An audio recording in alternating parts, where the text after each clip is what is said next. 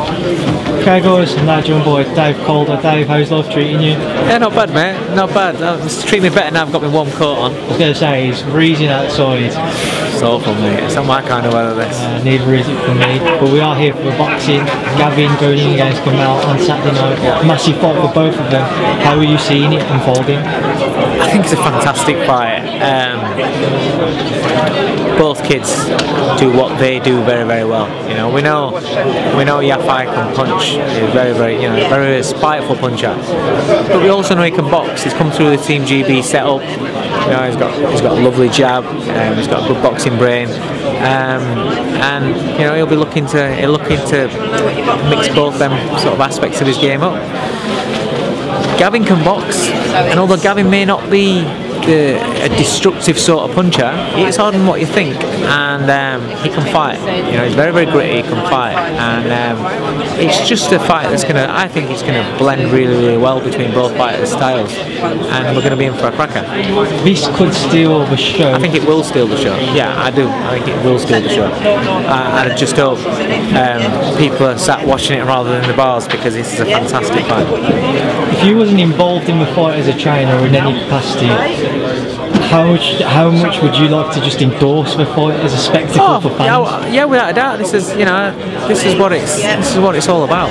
You know, you want to see two guys that want it, and contrasting.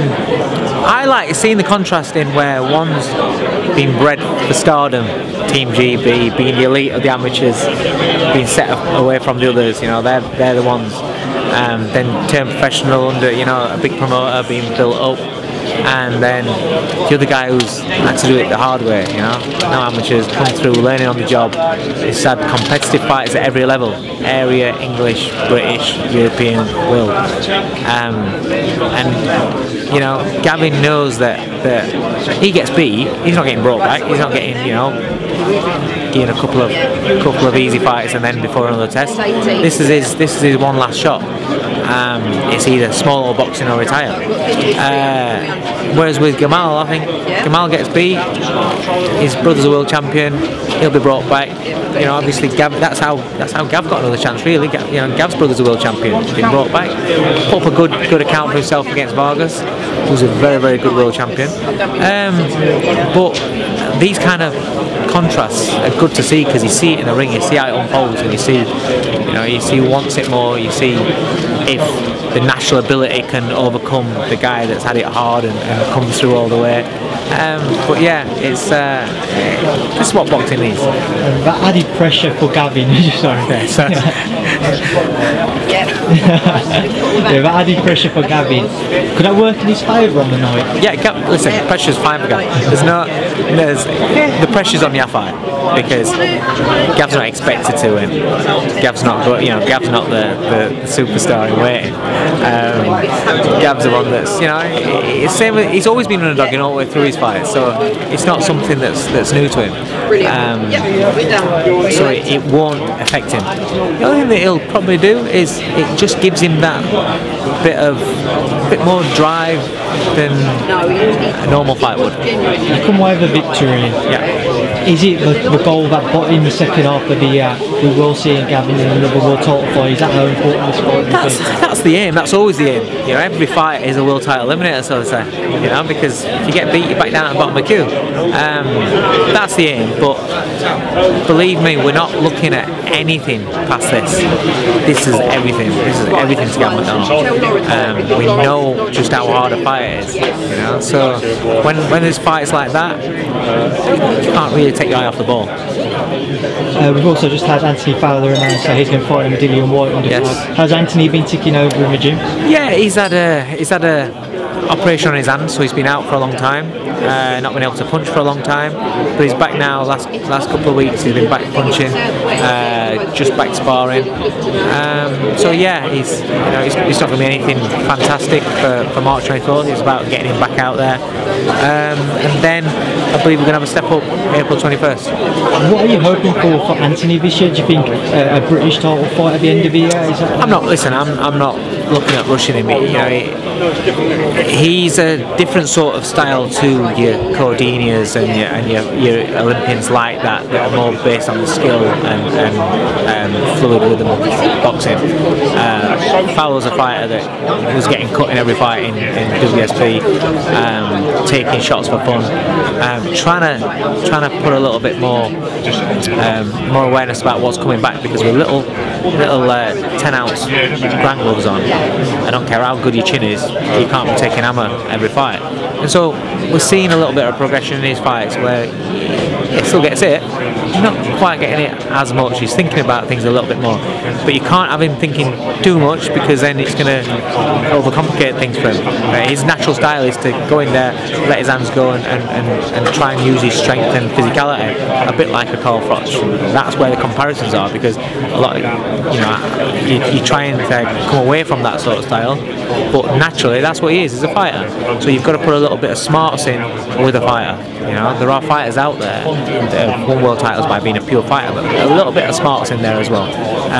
As long as he implements those sort of things, then he's got the potential to develop really well. I'm not putting no time frame on us for British titles this year or whatever. I don't know, we'll see. Let's see there's no injuries, let's see that he's progressing alright, and let's see as the steps go on how he develops. For any of the amateurs, you just mentioned Joe Cuddy and also Thursday and Josh Boateng, we may turn over, there's that added expectation that they will just get catapulted into stardom. So how do you guys manage that and make sure they know? Well, like I said, that's great for certain styles. For styles where, like I said, you look at Fowler's amateur fights, it takes a lot of shots. I don't care what you say in amateurs, over 3-5 rounds, you can get away with that. Over 12 rounds against elite level fighters, you cannot get away with that. You have to have. Not everybody's as tough as a Froch. Fowler's, it could well be, but what I'm saying is you can't bank your career on being as tough as Froch and just walk through everything and take shots, take 2 or 3 shots in order to land one. Because ultimately you're going to find someone that can take that shot, and you're just going to keep on walking. You're chasing all night long, and you're getting beat. So you have to add things to your game, and that's what he's working on. He's working on very, very hard. But ultimately it takes time. And like I said, you're not taking away from him. He's not going to be a Jordan Gill. He's not going to be that kind of fighter. He's just going to have to put a little bit of brains in there. Do you know what I mean? He's still going to go out there looking to bomb and get rid of fighters, but he needs to have a little bit of intelligence there as well. We just touched on Jordan. How impressed were you with his performance? Yeah, very. Do you know what? For a kid that's gone from 6 rounds to 10 rounds, just boxing journeymen and guys that are giving it a go, to a guy that's in there 100% believing they're going to beat her, it's a big step up. Over 10 rounds, it's a big step up. And I thought for 9 rounds it was fantastic. And one thing I will say is my worry for him before the fight was that he was going to try too hard, because he's in the spotlight. It's the first time that he fights. He's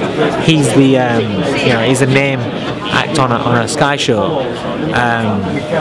So I knew he was going to try too hard, because that's what he wants. And he was like, well, I've got to impress Eddie, I've got to impress Sky. If I don't impress Sky and the fans and Eddie, then I'm back on small shows and I'm not going to get another chance. So he was going to try too hard. So there's that added tension in there. But for 9 rounds, he boxed really, really well. Round 10, a bit of inexperience caught up on him. He lost his shape, started lifting up and trying to gunsling with him at the same time while he was tired, and made a lot of mistakes. But what he did do is, we all want to see these prospects when you give them a gut check, do they pass it? Have they got the guts? Have they got the grit? Can he ride rough patches out? I think he ticked those boxes. So in everything, he kind of ticked all the boxes in one fight. So I'm really happy with him. And also, Cuddy was a very good fighter. He's a southpaw, a big, long, awkward southpaw. So I thought he handled it really, really well. It's very hard to look good against a long, awkward southpaw. So especially one that's a two-time Coldwell champion that's got loads of experience doing 12 rounds before. So I thought he did fantastic. I'm very proud of him, and now I think we're going to see him really come into his own as a fighter. It was a very good performance from Jordan, and keeping with your stable, Tony Bellew, David had a press conference the other week. How's Tony ticking over? Yeah, good. Once it gets to 10 weeks, you know it's coming really soon. You know, we're in the hard phase of camp now, and he's Bellew. He rises to the challenge every single day, and he knows what's at stake. And yeah, what is Tony like in camp? He looks like someone who, when he's in camp, he's the most focused person you'll ever meet. Yeah, he is. Yeah, 100% focused. He's focused and driven. That's what he is. And obviously there's talk, well not talk, sorry, there's previously with David cancelling the last fight because of his injury. He injured himself in the actual first fight. Yeah. If there was another injury, touch wood there isn't, what would Tony look to do then? Would he still look to get a fight on May 5th or? Oh, listen, Haye's going to fight. Yeah, he's not bulked up. He's not. You know, I believe David gets a lot of his injuries because he was the excess weight he was carrying, the bulk and everything like that. Tendons aren't strong enough to cope with all that. He's sleeker. He's a more athletic version. His training now is more smart. As we get older, we need to adapt. I mean, you know, as somebody that's just looking after the body themselves, as you get older, you understand that you can't do things that you were doing when you were in your 20s, and so you have to adapt your training. If you don't adapt your training, you get injuries. That's just normal man on the street that's keeping fit and keeping yourself healthy. So you adapt your training, and then you don't get those injuries, but yet you're still in great shape, and you still feel as fit and as fresh as what you did when you were younger. And that's what I believe Haye's done. He's adapted his training to cater for the fact that yes, he is aging. You can't do certain things that you do, so you just change. I've done it with Bellew. We've changed. We don't train the same as now as what we did 2 years ago. You have to adapt when fighters start getting old. Same as when I had Ryan Rhodes. As fighters get older, to prolong the career, you have to change things. Do you think Bernard Hopkins at 50 trains the same way as what he did when he was in his 20s? You know what I mean? So yeah, it has to adapt. David, as always. Cheers, mate. Nice, mate. Cheers.